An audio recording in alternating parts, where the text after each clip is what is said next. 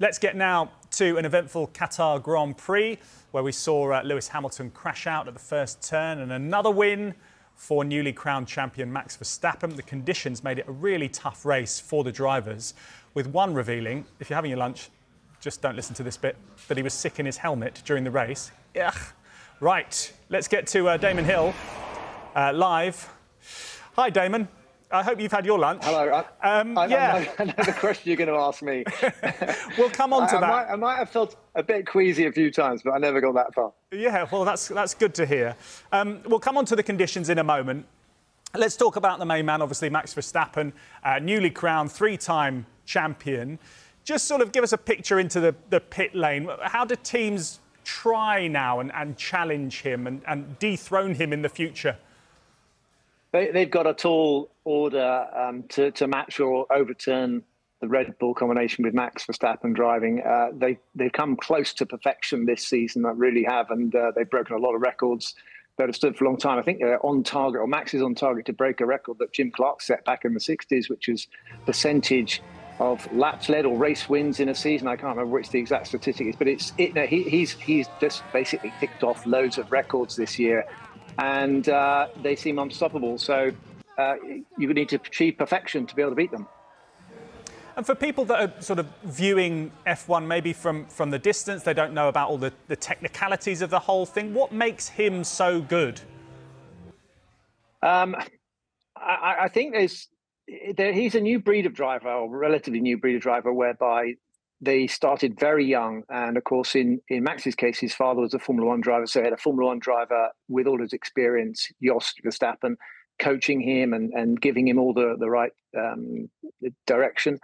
And, Michael Schumacher lived on a go-kart track, but his dad wasn't a famous Formula One driver. So, but he started very young as well, as did Lewis Hamilton's. But Max has come from a very early age being groomed in the right way, coached in the right way to understand what is required. And he's got the most extraordinary talent.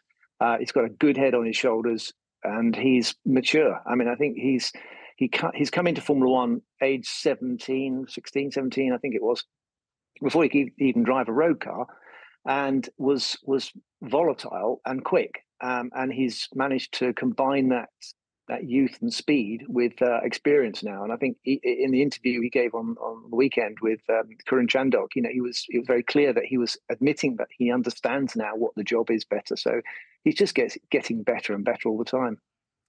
Let's talk about Lewis Hamilton now. Obviously, Max Verstappen sort of moving away from him and everyone else, it seems. It didn't go to plan for Lewis yesterday. Obviously had that crash on the first corner with his teammate George Russell. What do you think he was thinking?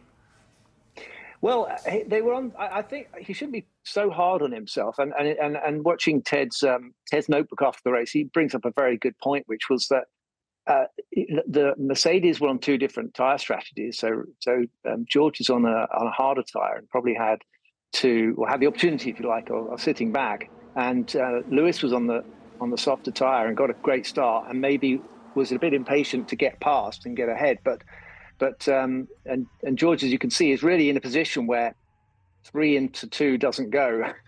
He had nowhere to go, and Lewis was going around the outside. And I think there was a little bit of a misunderstanding in their strategy. Perhaps on reflection, Mercedes will go, well, maybe we should have got George to let Lewis go if we saw him coming up on a good start. So shouldn't be too hard on himself, but it's uncharacteristic for Lewis to make a mistake like that. But I guess those mistakes, especially on the first turn, can happen. One thing that shouldn't happen, and that's why Lewis Hamilton was fine, that he crossed the track whilst the race was live and under the safety car. Just explain for people who aren't aware how dangerous that is. Yes, it's almost a complete no-no, really, because these cars approach extremely quickly, and he's standing there. It is the first. They've got the safety car going around. As you can see, the yellow sign on the left saying safety car. So the cars are travelling at a very low speed, and he probably saw an opportunity to get back quickly to the inside of the circuit where he could go and explain to the team what had happened. But the etiquette really should be to wait on the outside and get to a place of safety off the track. So the FI will be probably slamming him with quite a hefty fine, I should think. Yeah, and I doubt he will be doing it again.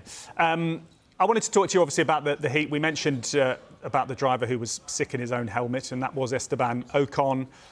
He continued, finished 7th, so maybe it's not that bad a thing to do. Williams' Logan Sargent, he retired with 16 laps remaining, having also felt sick. I mean, just put this into context in terms of the other races around the year. Was it exceptionally hot? Were the conditions exceptionally different? Yes, very different in a couple of respects. One is that the circuit is quite punishing anyway. It's a full-on circuit. You know, there's a lot of G loading on the cars and a lot of cornering, high G cornering throughout the lap almost. It was very high humidity and high temperature, and they had to race flat out because they had a problem with the tyres that meant that they couldn't do their usual long stints where they managed the tyre usage. And they were obliged to come in after 18 laps to put on a new set, which meant that the pace of the race was much higher than it would have been normally. So they're driving almost flat out throughout the race, and they used to do this in the old days with refueling, which is why they stopped it, because generally what it meant was that people who the race result was almost the same as qualifying, because the drivers were just simply going as fast as they could the whole way through. So the whole tyre management thing was caught out this time because they had to do it on safety grounds. They couldn't just run the tyres over these curbs. So there's a combination of factors, but very unpleasant if you're in a racing car and you're working very hard. Can you imagine you're going into the gym and they haven't got any air conditioning on in the gym, and you're wearing a woolly jumper and a balaclava, and then you put a crash on and go for a run on one of the running machines? You know, it really is brutal.